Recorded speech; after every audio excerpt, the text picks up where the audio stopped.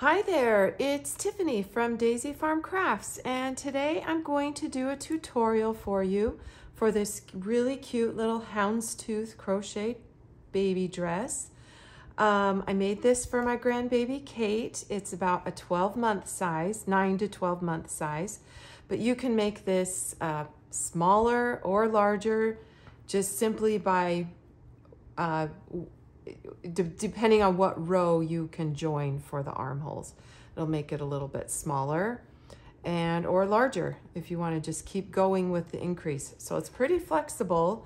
As always, my recommendation, since I'm only making one, is, have a little dress on hand of the size you need, and that way you can just increase to the size of the dress and get the length and you're good to go. I do that a lot with my crochet projects, is just go to the Goodwill and pick up some dresses in different sizes. Super easy finish. I just did ties, so this will be the back of the dress. So we don't have to mess with buttons or anything. We are just done with a little close. You don't even have to work armholes on this, sleeves on this dress. This just naturally is a little cap sleeve dress.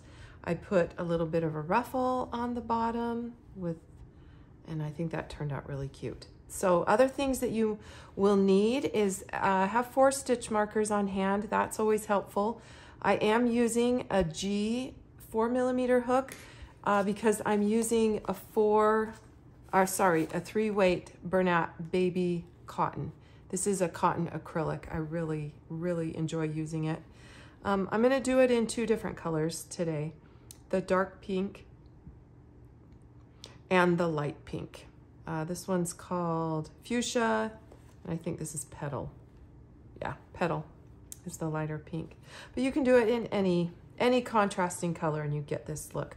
Another thing to note is that one side would be darker and one side turns out lighter. You can choose afterwards. It's kind of, a reversible dress. It actually could be either way. So you choose. This is just the back where the joins are. So anyway, super cute, super easy. Let's get started. Okay, to get started, what you need to do is chain 57 chains. And then we are going to mark chain number 11, chain number 19, then count over, and this will be number 38, and this will be 47. So essentially, you will have, this will be marked on the 10th. There's 10 chains right here. There's 11 chains on this side, but that's because one of these chains is going to be a turning chain. And then we have 9, 18, and 9. But basically, if you could get 57 chains, mark stitch number 11, 19, 38, and 47, you're good to go.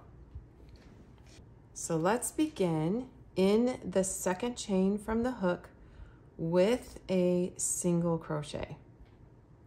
We're going to be doing the griddle stitch, which is simply alternating single crochet and double crochet. So the next stitch, work a double crochet, single and double. Keep alternating these stitches all the way to the first marked stitch.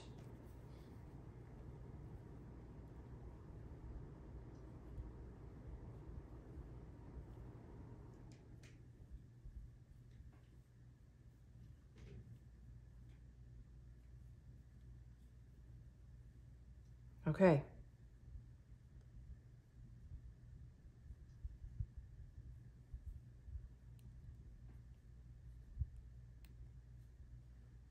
So in that marked stitch, that next stitch, we ended on a single, so our next stitch would be a double, but we need to work 3 stitches into this chain.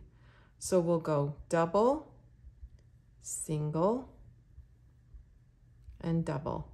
We'll never break the pattern, the alternating single and double, but for these corner stitches, they will be, we will just alternate in them. Okay, so we ended with a double. Let's begin again. 1 single into the next stitch, a double crochet into the next stitch, and we will alternate all the way over to the next stitch marker.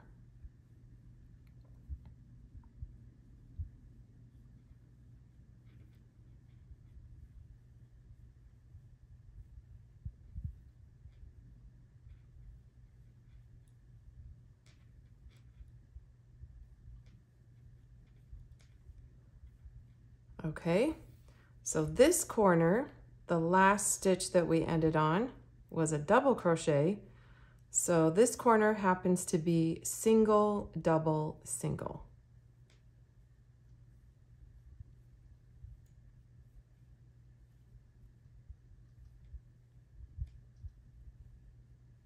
So the next stitch would be double. And now let's alternate all the way across to the next stitch marker. And same thing, whatever stitch was the last stitch just before the stitch marker, we want to alternate and do the opposite and just make sure we're continuing, always alternating stitches, single, double, single, double. I hope I've explained that clearly.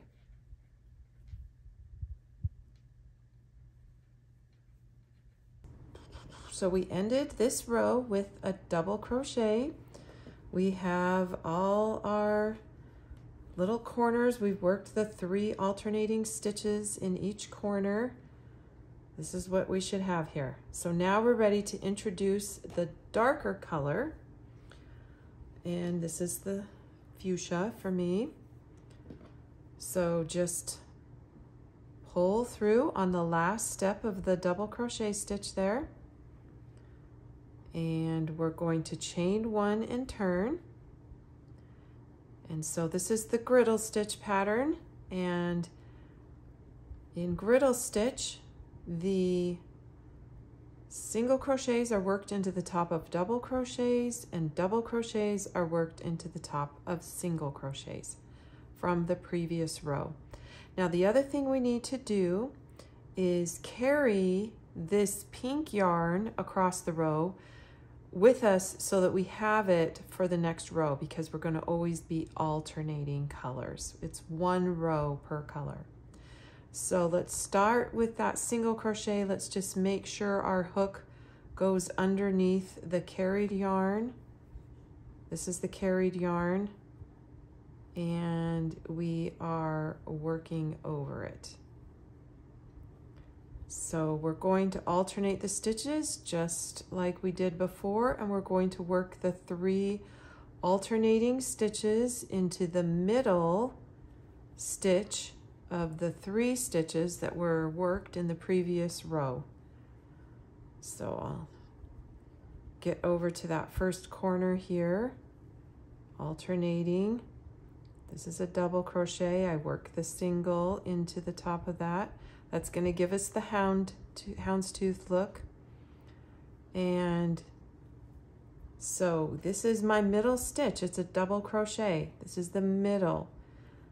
And my last stitch was a double, so I'm going to work single, double, single all into that center stitch. Now, if you have a hard time seeing the center stitch, I would encourage you that right after you make it, go ahead and use the stitch marker to mark it, so that on the return pass, you know for sure you're working your increase stitches, which means the 3 stitches that will make the corner. in the right spot. Okay, so we come out of there and the next stitch is a single, so we're gonna do the double. So the alternating really will just continue to work in your favor as we go here. So continue that around, get your increases in, and then at the end of the row, we'll be pulling through on the last step of the stitch with the lighter color. But I'll pop back on and show you that much. So this is what round 2 should look like. And since we've carried the pink along with us, it's right here for us. We can pull through on the last step of the stitch, chain 1 and turn, and get going. But of course, make sure you're carrying the dark pink along with you on this round. So we start with a single crochet into the top of that last double crochet we made, and then keep alternating. So if you noticed, every other one kind of is opposite. So like this was double, single, double in this corner, and this was single, double, single. Don't worry about that. What is most important is that you're always alternating single and double, and then working 3 of them into the center stitch of the row below in order to do the increases. So I'm going to increase this for, let's see, 2, 4, 6, 8, 10, 12 rounds for like the size 12-month size. If you wanted a little bit shorter, smaller, you would only increase for 10 rounds or 8 rounds. I think that is probably about as small as you could go, is 8 rounds. Any smaller, and I don't think you have enough armhole depth. On our chart on our website, that is a great indication of size, is to just go ahead and measure the armhole depth. Make sure you have enough before we join for the armholes. That's another great way of sizing while you're crocheting. My other suggestion is to just run to the Goodwill, pick up little dresses in the size that you want to make, and then that way you know for sure that you're crocheting to the proper size, and you can do the length of the dress properly. But anyway, just a little tip. Okay, so I'll hop back on after I get all that increase, and I'll show you how to join for the armholes, and then we'll begin making the skirt. All right, I have 12 rows. It is measuring almost 12 inches across. So this is kind of the shoulders, but it will go down. You'll see in the pictures of Baby Kate, it's kind of, the shoulders maybe would be about right here.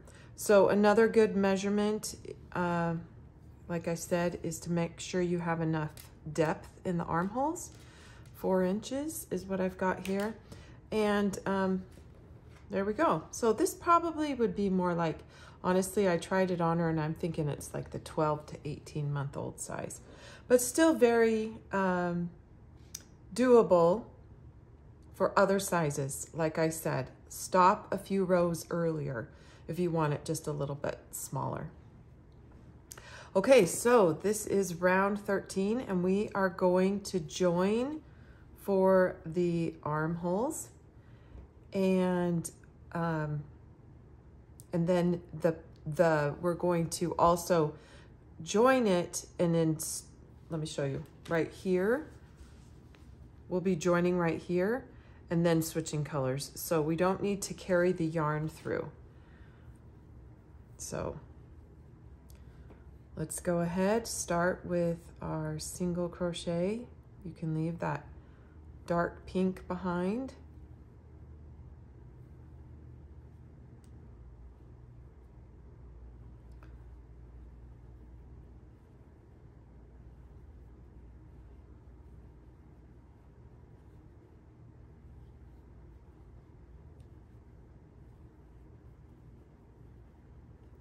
All right, so here we are to the corner stitch of the 3 of that increase, and here we are over here. So find the middle stitch here, and we're just going to be crocheting into this one, and that will bring our the work together and form the armhole.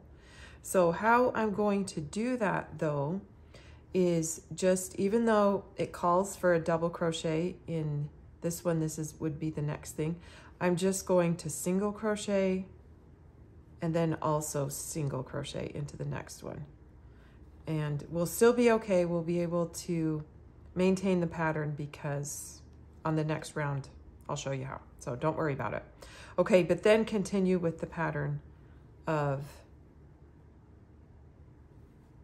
working a double crochet into the top of the single crochet.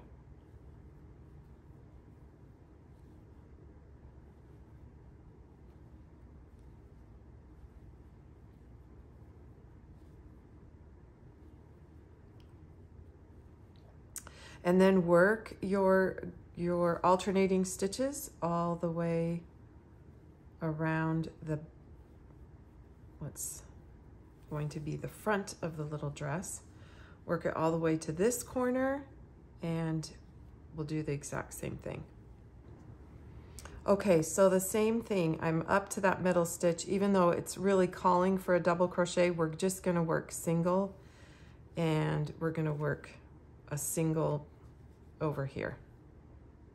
And then that way, when we work the next round, we've got even stitches right there.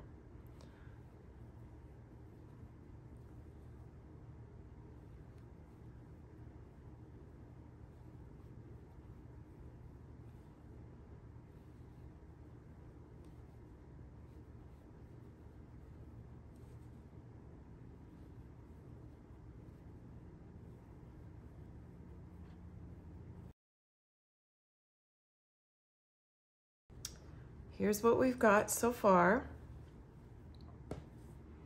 is the top half, the bodice of the dress right there. Now we are going to join this round and pull through with a new color. So let's get our hot pink ready to go. Of course, it's over on this side, but we're going to make this work. So go ahead and slip stitch into the top of that single crochet. Leave your light pink behind. Chain 1 and turn. Now we want this next section to ruffle, we want to add some ruffle here. So what we're going to do is in every stitch, we will work 2 stitches. So we'll do a single and a double. Single and a double. Single and a double. So we're working both stitches into the top of one. So I guess this is the one time we're breaking that little rule,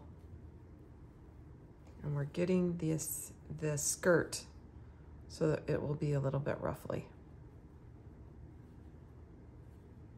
And that's why I've said when we did that little adjustment for joining for the armholes, we're still going to be okay. We'll be able to maintain this houndstooth looking pattern because it will all come back together on the next row.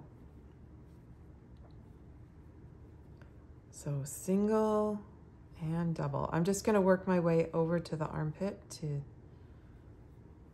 show you. I'm just going to work 2 of the single and double into the top of each single crochet, and we'll still be okay.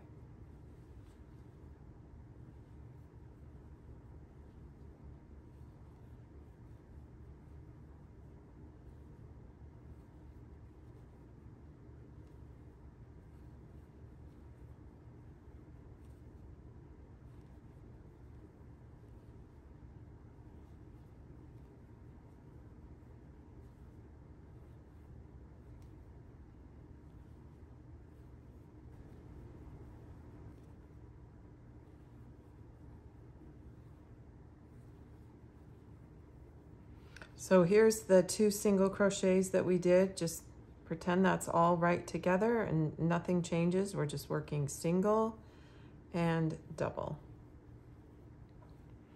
2 stitches per stitch. Okay, so just finish that around, and then I'll show you how to join and turn, and then you're good to go to make that skirt for a while. Okay, I've made my way all the way back around, so I'm going to work these final stitches, single and a double, and here's our last stitch. So I'll work single and a double,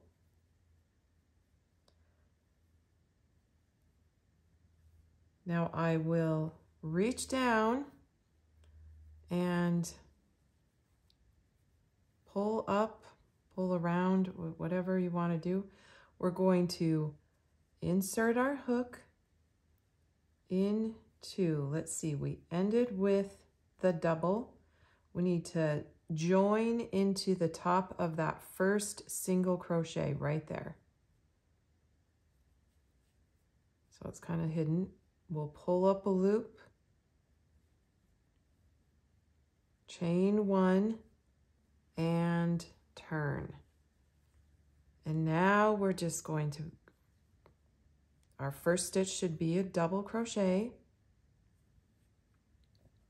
So we work single crochet, and then we start our pattern again.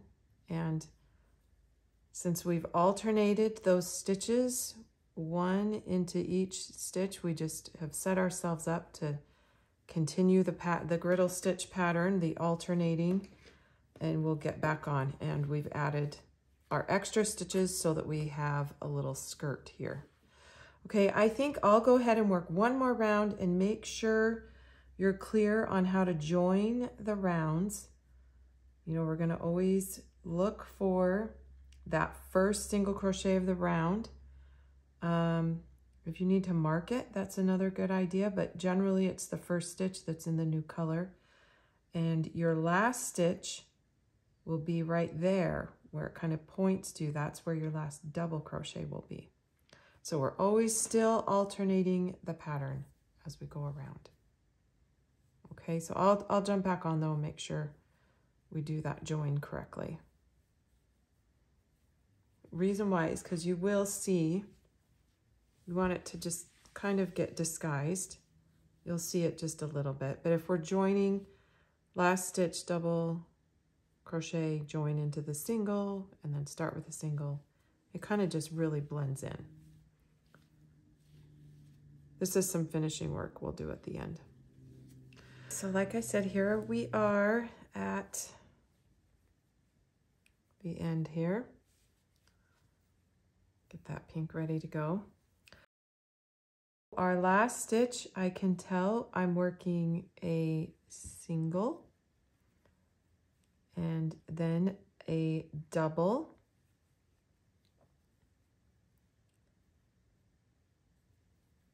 And then I'll reach down, and here's the top of that single crochet, but I've got to get the dark pink ready to go and pull through.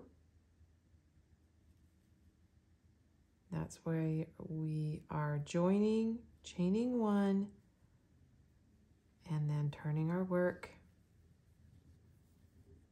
And we'll begin with a single crochet right into the top of that double crochet. There we go. And we're off and running for the next round. And so see how that just,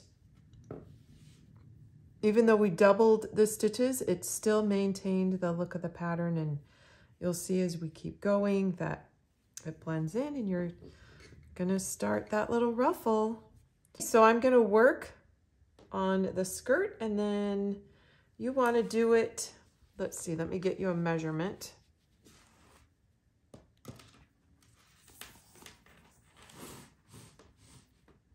Looks like I did 13.5 inches, but of course you are free to make this as long as you want. So, but Then I'll come back and we just do a simple little shell border, 3 double crochets with a single crochet in between, and then I went ahead and edged all of that. And we do a little tie. So cute.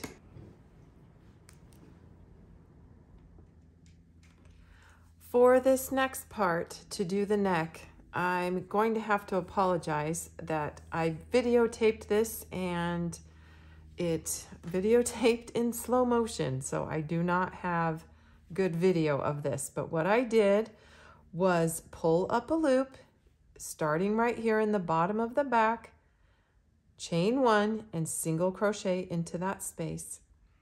Work 1 single crochet into each of the end of the row. When you get up here to the corner, chain about 6.5 inches, which was for me 30 chains.